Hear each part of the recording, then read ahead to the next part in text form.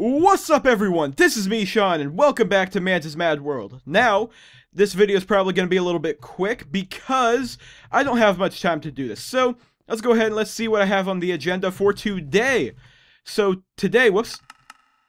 Alright, this is today. Sweet. Today, I'm going to be starting Tinker's Construct now. If you don't know what Tinker's Construct is, it's basically this really awesome mod that you can basically customize all sorts of different tools and weapons in, and they add in more weapons and more tools. It's just very customizable, and it's really fun and awesome just to play around with. So, I'm going to be doing that first, and then later I'm going to be making a bunch of storage out of drawers. So, that is what's going to happen today. So, yeah. Basically, how you start off in Tinker's Construct is you make a bunch of seared bricks. Let me go ahead and let me look that up real quick. Seared bricks. No, not bricked. Bricks. Alright, so you get a bunch of these seared bricks, and the way you make them is you get this grout stuff, and it says I am grout. That's amazing. And you just smelt them into seared bricks. So the way you get grout is you basically make it with sand, gravel, and clay. So, yeah. I went off camera and I gathered a bunch of clay, sand, and gravel. Now, this should make 2 stacks of grout. So, let's go ahead and let's make that. Boom! Oh, wait, no. Alright, boom. Achievement get, make tons of grout. Alright? Now, the second thing I must do is I must smelt these. This is going to be very riveting footage, so I'm going to fast forward through the riveting footage. Doopa-doopa-doopa-doo-doopa-doo. Actually, I'm going to come over here and I'm going to clear a spot for the Tinker's Construct stuff because it's going to take a lot of space. Now, basically what you do with these seared bricks is, 1, you make the blocks seared bricks, and 2, you also make all these nice little accessories, however you say it, that goes with the giant smelter that you have to build. So it's a little bit easier to explain when I'm, building it, but I'm going to attempt to explain it right now. Basically, you can make a 5x... No, it's not a 5x5, is it? I think it's a 5x5 of seared brick blocks. 3 days later. And it's hard to explain until you do it, you know? Just some things are impossible to explain. So basically, I need to make a smeltery. A 5x5 smeltery with walls and stuff. So I have to have a lot of space for that. So I'm just going to get a lot of space. Kablam!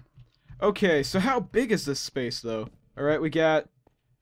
Hold on. 1, 2, 3, 4, 5 by 1, 2, 3, 4, 5. Okay, so it would be like this area. And it would... Wait. And shloop! Okay, so I think for now, this space over here will do. I'm just going to go over here and see the progress. So I have 18 seared bricks in there and 18 in there. Only 36 seared bricks. Oh boy, this is going to be long. Oh no, I don't have much time to do this. So, yeah, let's see real quick. So let's make a bunch of that. With that, I can only make 9 blocks with this much seared bricks. Oh my gosh, I can't take it. I can't take it. Ah, I can't take it. Ah, it's too expensive. Too rich for my blood. Too rich for my bleh. I need to make an electric furnace. That's what I must do.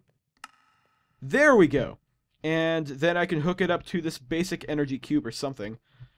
I don't know. I'll stick it here, I guess. Because reasons. So I can go ahead and just put a couple things in here. Oh, that's going to be very nice. Okay, let's just take you guys out for now. Boop, and boop, and boop. Alright. So we have, what, 51 grout that I need to smelt? That I need to smelt. How fast is this going to be? Oh, it's going. Alright, it's definitely going faster this time.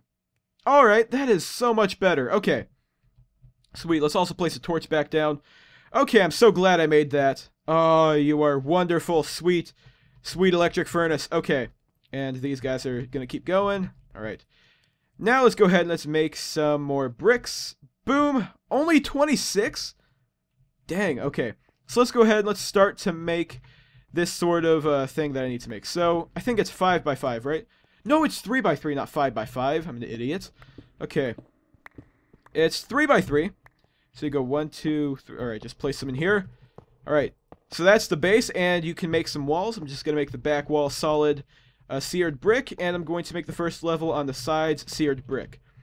Okay, so now what we need to do is we need to then add in some controllers and stuff. So let's look up a controller or a smeltery controller. Smeltery. So for a smeltery controller, that's a drain. I'm going to need that as well. Alright, so we need a smeltery controller, which is just some seared bricks in a furnace-like fashion. And then we're going to need some seared tank, and that's basically glass with some seared bricks around it. And then we're going to need a drain, which is just some more seared bricks. Alright, sweet. So, let's just grab some of these guys. Boom, 38. That's very nice. So, then let's make a smeltery controller. I'm sorry if my frame rate keeps dropping every time I go into the menus. I do not know why that's happening, but it is happening, and I can't really help it. Alright, smeltery drain. I think I have to place like this way, right? No? No, you don't place it that way. Okay, you have to place it the other way. And boom, okay. Oh my gosh, I'm so sorry for the frame rates. What is going on with my frames today? What else do I need? I need a faucet. I need one of these tanks, which would take a piece of glass. Do I have any sand or glass anywhere? Apparently I do not. Boom, and now we have a seared tank. And I can place that down, and now the trifecta is complete. And I can go ahead and place these blocks down. 2, 3, 1, 2. Alright. I need more. I need how many more? 2, 3, 4. 2, 3, 4. I'm gonna have to go get more seared brick, guys. Oh, man. Okay. And that should be the smeltery. There we go. Now that we have the smeltery basic... Oh. Okay. I just fell down there. Now that we have the basic smeltery built, basically I need to go down and I need to get a bunch of lava. So, in order to get a bunch of lava, I need to make a couple buckets. So let's make a couple buckets. 2, 3, 1, 2, 3. And that should be good. 3 bucketfuls of lava should be just fine. And there we go. Now let's go down to the depths of the earth and then grab us some lava, because lava is exactly what I need to power that. Oh, I forgot about that drop. That's not good. This is taking a really long time. I need flight. That's what I need. I need flight and the Tinker's Construct tools, because that's going to make my life so much easier, especially when you can add auto repairing to the tools. It's going to be huge. It's going to be huge. Now that we're back, we're going to place some lava in there. And this should be plenty of lava fuel for the smeltery. Okay, it looks like it takes 4 buckets to fill it up completely, but I'm just going to leave it like that for now. So now that we have fuel, and we have a place to, you know, smelterize all the good stuff, I need to make the 50 other accessories that go with it before you can actually start. So, it's time to make pretty much just the worst things, including this casting table, which I'm going to need more sear bricks for. Okay. Alright guys, I'm going to go off camera real quick, and I am going to just finish the smeltery off. So, I will be back in a few minutes. Hold on. Alright guys, well I have finished everything I need for the smeltery. I have the casting table, I have the casting basin, and I have some fuel in there. I don't know if I showed that on camera or not.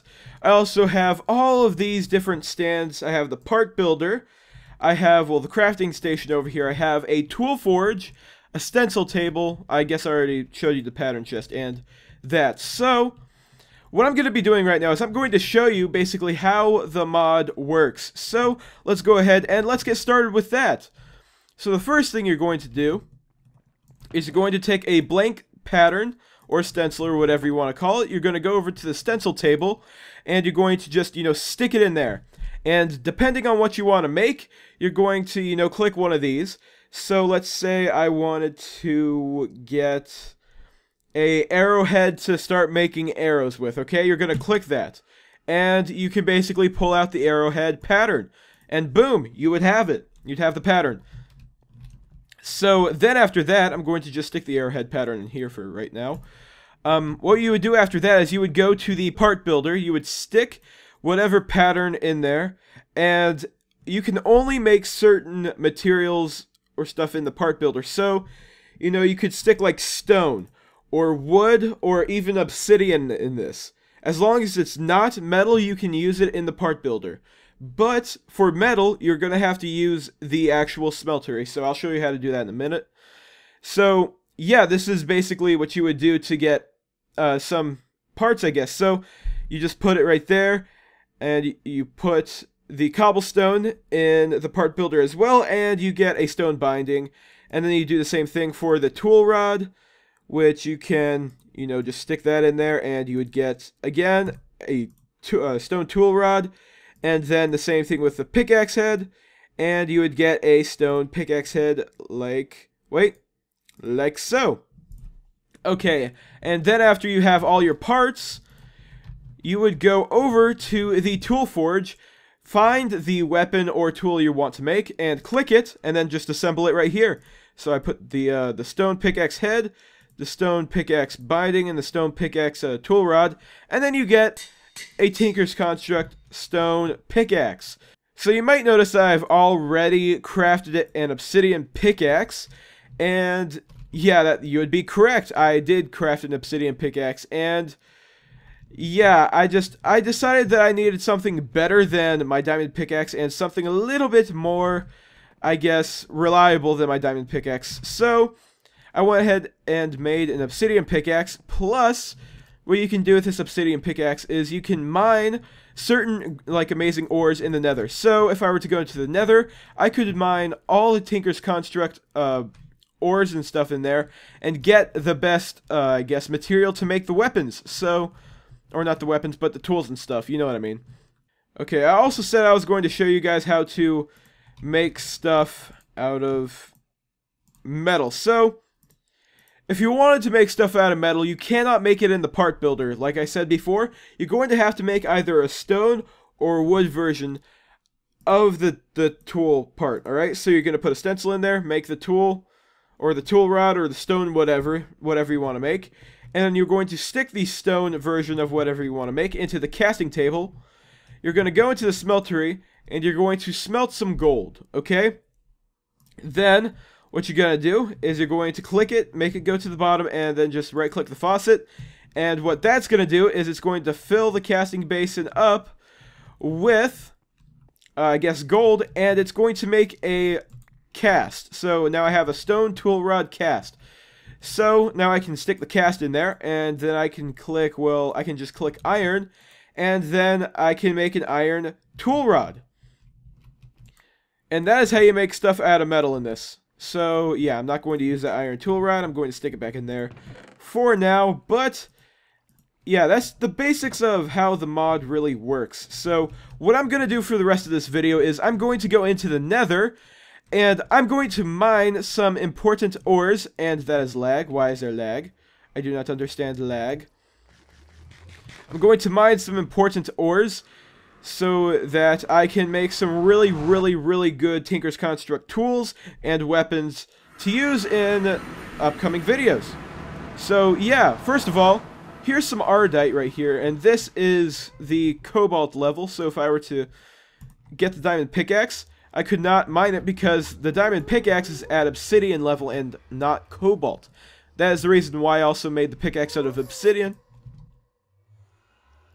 That gas scared the living out of me. So yeah, that's why I made the pickaxe out of obsidian. I made it out of obsidian because you can mine cobalt level stuff with the obsidian tools. No, you suck! Get away! I hate you! So this is what cobalt looks like. And bam! So, I was talking about the best ore, or I guess the best material in the game. Now, that's called Manyelin, and you get and you get Manyelin when you combine cobalt and ardite in a smeltery. So that is why I need a ton of both. So that looks like lapis. There's a lot of diamonds. There's some emeralds on the ceiling too. I might need that. I'm gonna keep looking for a couple more minutes here. And then I'm going to go back up to the surface and end the episode. There. So you know what? I'm going to pause it. I'm going to just run around this place a little bit and try to find me some cobalt and ardite, and I will be back with you guys when I am back on the surface. Hold on. Alright guys, well, I'm just going to go ahead and I'm going to show you my haul, and I'm going to end the episode here. So, let's go ahead and let's see how much I got. So, I ended up getting 20 emeralds, 21 diamonds, and 7 of each cobalt and ardite. So what I'm going to do is I'm going to stick both of those in there, and it's going to make hopefully 7 ingots of manyelin, or maybe more, I don't know. But for now guys, that's going to be it for this video. In the next video, I will have some new and hopefully some really good tools, maybe some weapons, I'm not too sure. But yeah, I will go ahead and I'll show you guys that in the next video. So I hope you guys did enjoy this video, and I'll see you in the next one.